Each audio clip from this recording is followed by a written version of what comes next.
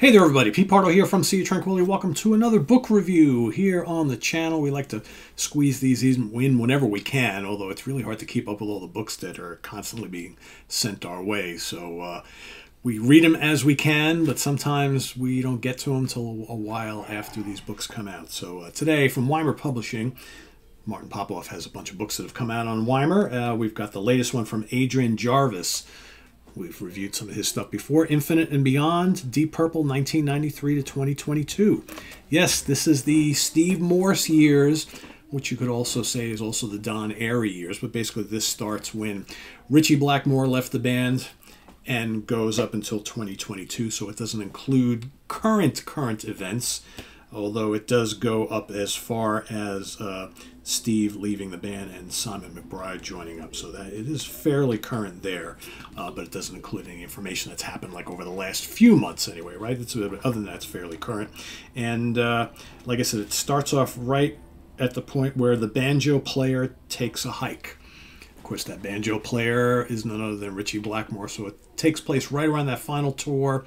It kind of gives you a little bit of history leading up to that, but basically from when Ritchie leaves to go and reform Rainbow again, and then Blackmore's Night and whatnot, and they go and get Joe Satriani to step in for a little bit, and then getting Steve Morse in the band, and then kind of going through all the albums released during the Morse era, talking about all the little side projects, talking about John Lord deciding to step down from the band, and of course, you know, John passing away and the tribute show and all the albums afterwards, the three most recent Bob Ezrin albums. Actually, it's really 4 and now soon to be 5, right? But so let's kind of give you a little look. And this is only about 200 pages.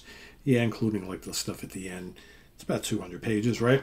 You've got all the chapters just to give you an idea. So from A Dreg to Royalty, On the Lonely Road, Abandoned, A Load of Orchestras, No Sleep Till the Exit Door, Going Bananas and Raptured, To Russia with Rock, One Eye to the Desert, Strings Attached, How Can I See Where the Light Has Gone Out, What Now, Sunflowers and Jam, Inducted, talk about the Rock and Roll Hall of Fame induction ceremony and everything leading up to and after that. That's pretty interesting reading right there.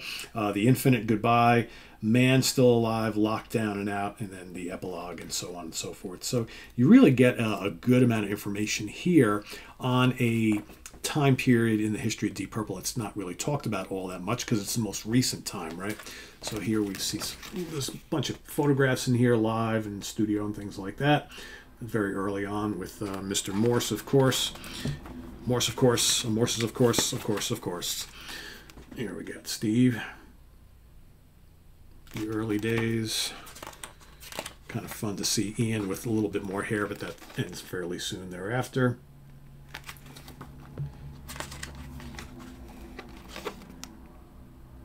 A lot of cool live shots, and then you got there's actually a whole bunch of sections of photographs here, which is always kind of neat.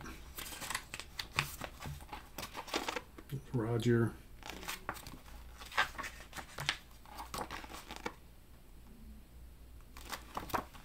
They talk about a lot of the big high-profile shows that they've done throughout this period. They do kind of hit home quite a bit about the constant, never-ending touring, the years without having any studio material, and then how, you know, they had the attitude at the time that nobody buys new albums anymore, and then all of a sudden came the flurry of activity with albums.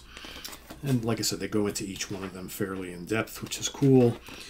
Adrian does a really good job of giving you a nice kind of intro and in-depth information about each of the records that have been released during this time period for those maybe who haven't checked these albums out. And lots of interview snippets and things along the way. And of course, they kind of end the book with, there's the new guy. There's Simon right there, the new guitar player in Deep Purple. He will be on the brand new album that's coming out just in a little bit, and he has been on the last round of tours that they've done over the last maybe not quite a year at this point, right, or thereabouts, something like that. So yeah, like I said, about 200 pages, very cool stuff from Weimer Publishing. Adrian Jarvis, Infinite and Beyond, Deep Purple, 1993-2022. If you're a Deep Purple fan and want to read a little bit more information on the Steve Morse era, which now has ended real recently, this is a good way to get you caught up on all the recent doings in the band. So, yeah, there you have it. Go check it out. Visit us on the web at www.seaoftranquility.org. We're on Facebook. We're on YouTube all together all the damn time. Please subscribe if you haven't already and click on that notification bell so you get alert of all of our content as it posts. And please do hit the like button before you leave. Also, down below, we got the links to our Ko-Fi page, our channel donations, our merch page, and our Cameo page. Thank you in advance for all your support there, and we'll see you soon here with more stuff. I am Pardo. Thanks for watching. Take care. Bye-bye.